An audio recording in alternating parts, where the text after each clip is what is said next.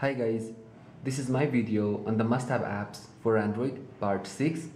So guys, if you have not been through my previous must-have apps videos, the links are available in the description. Please go through that. You might get a lot of useful apps for your Android. So let's go ahead and begin the countdown. So the first app here in my list is the Active Lock Screen. It's a third-party lock screen. Replaces your default lock screen. Okay, this is the lock screen. Alright, you have the date here, time here. You have this unlock button over here.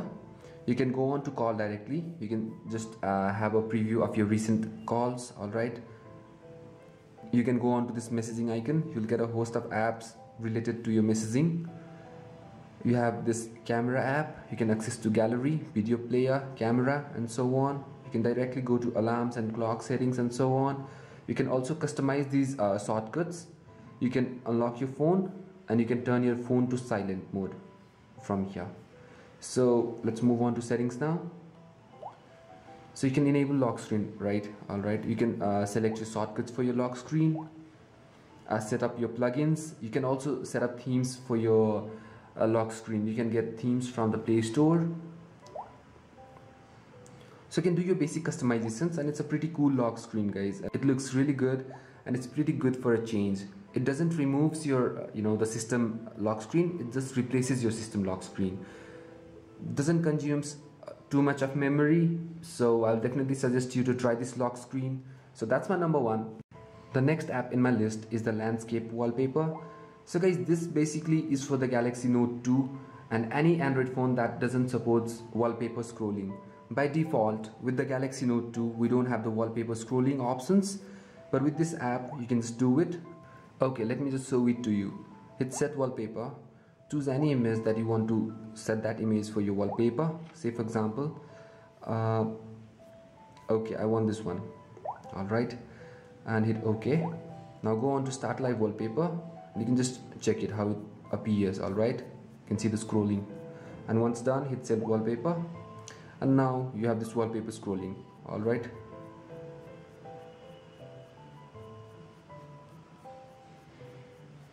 there you have it.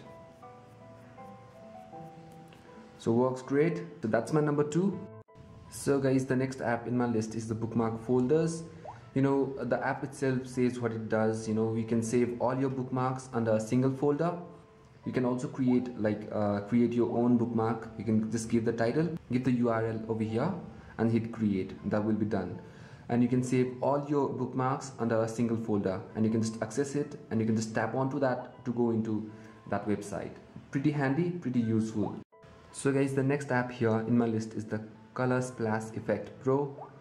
Get the Pro version, hit start, new session, and let me just show it to you how it works exactly from any gallery.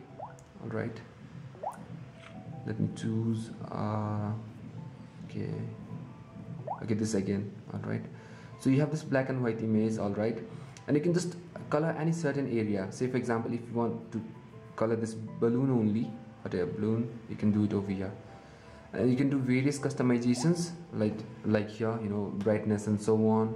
You can also color any certain area with any preferred color. Say for example, you can choose your color from here. Say I want the blue. Alright, oh sorry, okay, and now I can just do that. So it's a pretty fun and a pretty useful, useful for creating fun photos and fun editings. So guys, the next app here is the Snap Camera. It's like the Jelly Bean camera. You can switch between the shooting mode and the video mode from here. You can touch to focus, and if you touch and hold a certain area, you get additional options to rotate your camera, zooming it and zooming out, additional settings. You can take images under various lights and turn on your flash or turn off. It also supports pinch in zoom and zoom out. So guys, let's move on to additional settings. You can choose the picture size, video quality, 1080p is supported, scene mode, self timer, burst mode, video focus and so on, JPEG quality, effects. You also have various effects like mono, negative, sepia, cartoonize and so on. So all the effects works great. Say for example, if you choose this cartoonize effect, Everything seems as if it's painted like the paper camera, and it works great. So pretty handy for a single hand use, and it's really great, guys. The next app here is the quickly notification shortcuts. So how this app exactly works is you can enable it. You can choose the number of rows here, alright, to add various shortcuts. Say for example, I have 2 rows here. So I add any applications here, say for example calculator, any app that you use the most, say Dribbler, Facebook. So guys, as we have the shortcuts placed now you go back and now you pull down your notification, you'll have these shortcuts over here, so you can directly launch that app. Alright, very quick, very fast. And guys, the best thing about this app is it never runs in the background, and it consumes very less memory, about 800 KB from the system for its notifications. So it's really fast, really light, really handy. So guys, the next one here in my list is the News 360.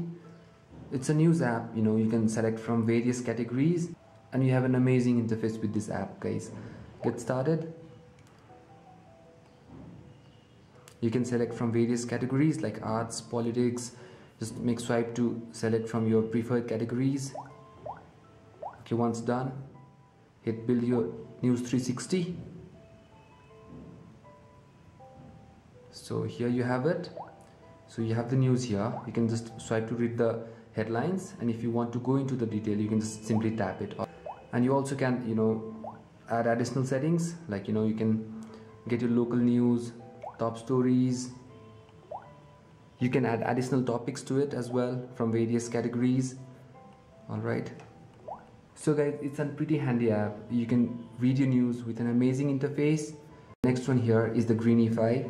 It's basically a battery saver, alright, and you require root permissions for this app. So guys, how this app exactly works is, say for example the apps that you use the most like Facebook, WhatsApp and so on, you can just select it, alright, any app that you use the most and enable it. Alright, you can just tap onto this button, select the apps that you use the most, alright, and hit done. And once that's done, so how this app exactly works is, when you're not using those apps, alright, like my Facebook, WhatsApp and so on, it kind of put all these apps into the hibernate mode, like it doesn't consume memory and more battery. Alright, so this is how it works, and I feel that it's working for me. So just go ahead, try this app. So guys, the next app here is the Firefox. It's a web browser, and you can do your basic customizations from the settings menu. Alright, you can add plugins and various add-ons to it. So these are the add-ons that I have installed, like the full screen mode and so on. Right now I have the full screen mode. You can also browse from various Firefox add-ons from here.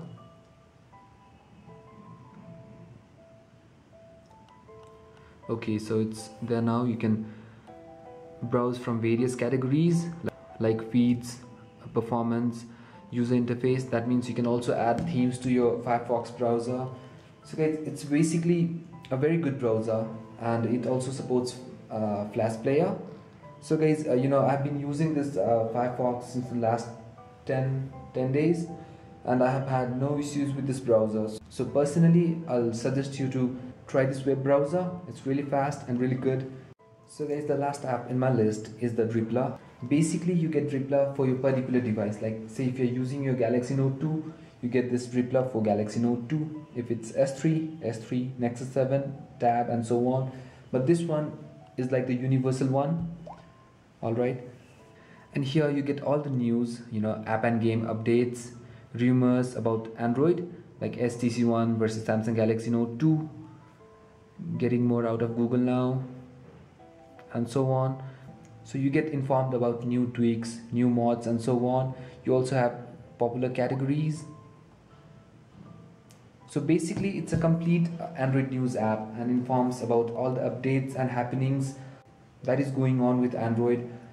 So that's all for this video, guys. If you have any suggestions, please leave it in the comment section, and I'll be improving my lighting and stuff very soon. It's under construction, so please bear with me as my videos are dark, sometimes really dark. So it's irritating, I know, but I can't help it right now. And so that's pretty much it, guys. Stay subscribed. Bye bye now, and you guys have a great day.